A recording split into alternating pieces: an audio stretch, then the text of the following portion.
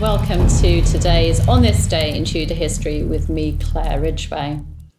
Yesterday, I talked about the death of conspirator John Somerville on the 19th of December 1583, a man who was said to have committed suicide after being found guilty of treason for conspiring to kill Queen Elizabeth I. He wasn't the only person to have been condemned for high treason for that alleged conspiracy. His father-in-law, Edward Arden, was also found guilty. And on this day in Tudor history, the 20th of December 1583, he was hanged, drawn and quartered at Smithfield, and his head displayed on London Bridge along with that of Somerville. I'll share a link to yesterday's video in the description, but today let me tell you more about Edward Arden and his involvement in this conspiracy. Edward Arden was born in around 1532-1533 and was the son of William Arden from Warwickshire, a second cousin of William Shakespeare's mother, Mary Arden. In 1545, Edward became his grandfather Thomas's heir following the death of his father William.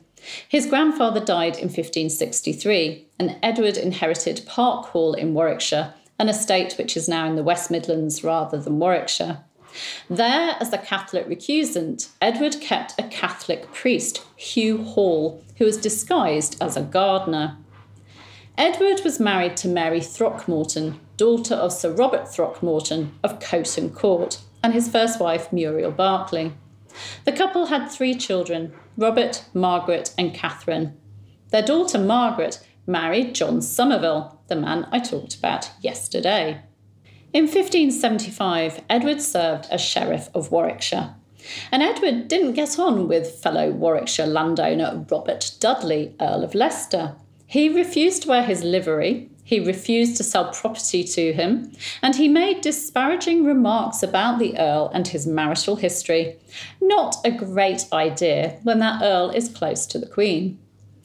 In October 1583, Edward's son-in-law, John Somerville, who appears to have been mentally ill, was arrested after he'd spoken of his intention to shoot and kill the Queen. It is said that during interrogations on the 31st of October, Somerville implicated Edward by saying that he was inspired to assassinate the Queen when he heard Edward's priest speak against the Queen in front of him and Edward. This led to Edward's arrest and imprisonment in the Tower of London, which he was taken to on the 7th of November. At a trial on the 16th of December 1583, Somerville pleaded guilty to treason, while Edward, his wife Mary, and their priest Hugh Hall pleaded innocent. They were all found guilty.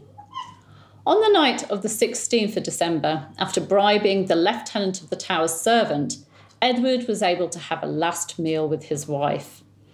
On the 19th of December 1583, Edward and Somerville were transferred to Newgate Prison, where Somerville was found dead in his cell just hours after their arrival. It was claimed that his death was suicide. On this day in Tudor history, the 20th of December 1583, Edward Arden suffered a full traitor's death at Smithfield. The heads of Edward and Somerville were displayed on London Bridge as a warning of the fate of traitors, and their remains were buried at Moorfields. Edward's wife and priest were spared. As a traitor, Edward's property was confiscated by the Crown, but his son Robert did manage to regain much of it later. Edward's biographer, William Wiseman, notes that his contemporaries found the case against him suspicious and blamed it on the Earl of Leicester's vengeance. Wiseman writes, "The dropping of charges against the other defendants and the releasing of Mary Arden only made it more likely that he was the victim of a grave iniquity."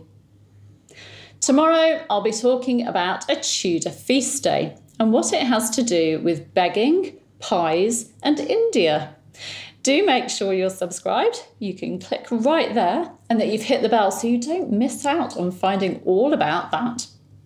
Also on this day in Tudor history, the 20th of December 1541, a very sickly Agnes Tilney, Dowager Duchess of Norfolk, begged Henry VIII's forgiveness.